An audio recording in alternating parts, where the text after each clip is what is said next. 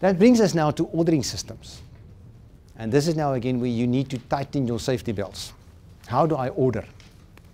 Remember again, we're the whole time in inventory talking independent demand and dependent demand. Let's start with the first one, independent demand. We're back into the bicycle shop and we are now ordering for stock for that shop to be able to sell bicycles. Right. If you go to this particular chart on the left-hand side, is independent demand. That's my warehouse curve or graph, and I want to make sure that I have enough stock and I replenish enough stock. I have 60 bicycles, 60 units in stock. I know I'm selling 20 per week, my demand. I know also I need safety stock of 20 units. So if my safety stock is 20, Dorna, I don't want to eat into safety stock. So that's for me a limit, safety stock. I may not eat into safety stock if I can prevent it. If I can prevent it. So let's go back to my demand, 20 per week. I'm sitting on 60 after week 1. What will my number now be? 60, 40. Next week? Oops, now I've got a problem. Okay, my lead time is 2 weeks. So I should order 2 weeks before I hit the trouble.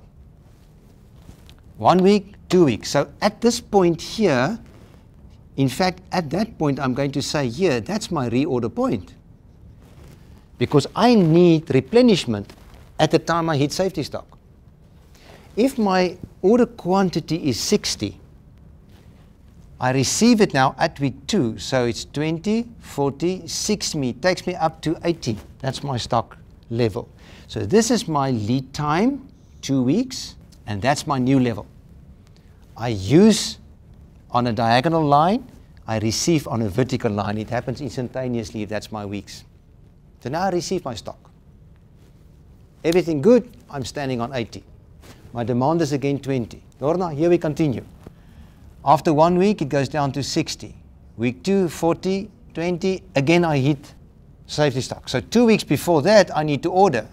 2 weeks, it's again at level 60. That's quite interesting because my demand is regular, right? And we do that for the moment. So I receive again a shipment. I receive 60, 20, 40, 60. I'm again at 80 and so on. And the picture repeats itself.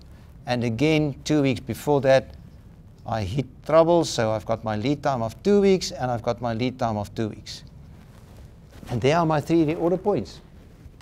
Now what's interesting in this case, I can calculate that with a little formula, my reorder point. Reorder point is demand during lead time. Demand during lead time, what's my demand? 20. What's my lead time? 2 weeks. So it's 20 times 2. What's my safety stock? 20 units. 20 times 2 is 40 plus 20. So we can tick it off. We're on 60, we've got the reorder points. There are 3 reorder points in the case of independent demand. So now, clearly it's not always that simple. My demand is different and my levels are different. And by the way, you know now how we can calculate the safety stock. We've done that earlier. We know it depends on the standard deviation and so on. So I'm sort of ready. What about dependent demand? Let's now say I know I'm going to make bicycles at 2 times. I'm going to make bicycles at week 3. I'm going to make bicycles at week 6. So I know when I need to withdraw those tires or wheels, whatever I'm going to use. So I'm now in this curve. I'm standing at 20 units now as we speak. 20 units stock on hand. I don't need anything in week 1 because I only need by week 3 60 units. So my stock stays the same. What happens, Boopie, here at week 3? I now need 60. So my demand goes up to number 60. How much do I need? I was at 20, so I need another 40. When should I order? My lead time is 2 weeks. When should I order? 2 weeks earlier. So 2 weeks earlier. So that's my reorder point. Do you agree with that? That's my reorder point. 2 weeks before I need it. I get 40, I'm standing on 16, and I use them immediately because I issue them now to the factory and they build bicycles. My stock is 0. No problem, I don't need stock. Mze, when do I need stock again? Week 6. You agree? Right. Week 4, week 5, week 6. How much do I need here? I need now 80.